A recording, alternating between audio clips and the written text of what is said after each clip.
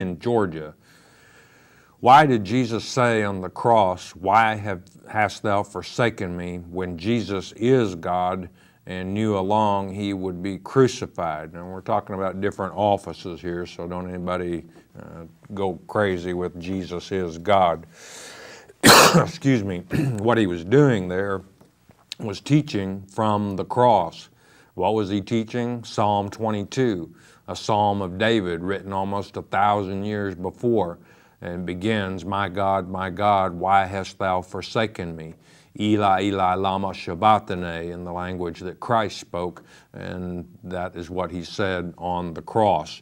My God, why hast thou forsaken me? He was pointing back to Psalm 22, which covers the crucifixion all the way down to the soldiers casting lots for his raiment. And that's what he was doing, teaching us. Look at Psalm 22. It's coming to pass.